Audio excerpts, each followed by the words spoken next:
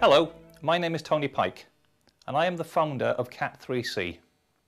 Cat3C is designed to provide supplemental training as you work your way through your ATPL studies. To help you achieve your goal of becoming a professional pilot, Cat3C have developed an invaluable series of unique EASA ATPL exam passbooks, which have been specifically designed for the iPad and are available in the Apple iBook store. The passbooks contain hundreds of exam-style questions and are supported by clear, in-depth explanations and interactive diagrams.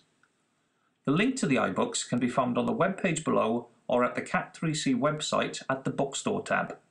Additionally, we currently deliver 3-day classroom-based general navigation courses and will also be providing future interactive online training sessions, plus a range of pre-recorded video seminars.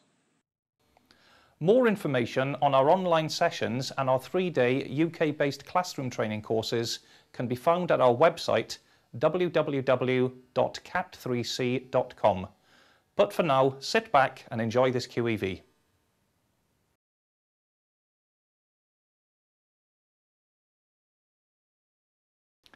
What is the initial great circle track from B to A, and in which hemisphere are the two positions located if the initial great circle track from A to B is 080 degrees true and the rumline track from A to B is 083 degrees true? The optional answers are A, 260 degrees true and in the northern hemisphere, B, 266 degrees true and in the southern hemisphere, C, 260 degrees true and in the southern hemisphere, or D, 266 degrees true and in the northern hemisphere. To answer this question, what I'm going to do is create two diagrams, one of the northern hemisphere, one of the southern hemisphere, and compare them to see which one can be right and which one will be wrong. So start off by drawing the meridians in the northern hemisphere converging towards the top. In the southern hemisphere, the meridians diverge towards the top, like so.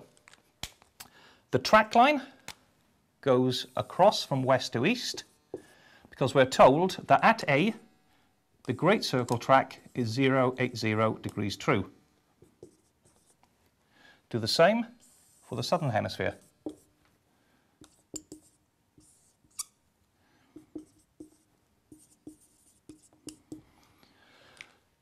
Now, to find out which one's correct, I need to add in the rumline tracks.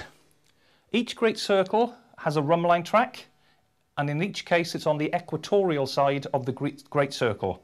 Therefore, in the northern hemisphere, it curves down towards the south from the great circle track, and in the southern hemisphere, it curves up away from the great circle track. We're told the rumline track is 83 degrees true.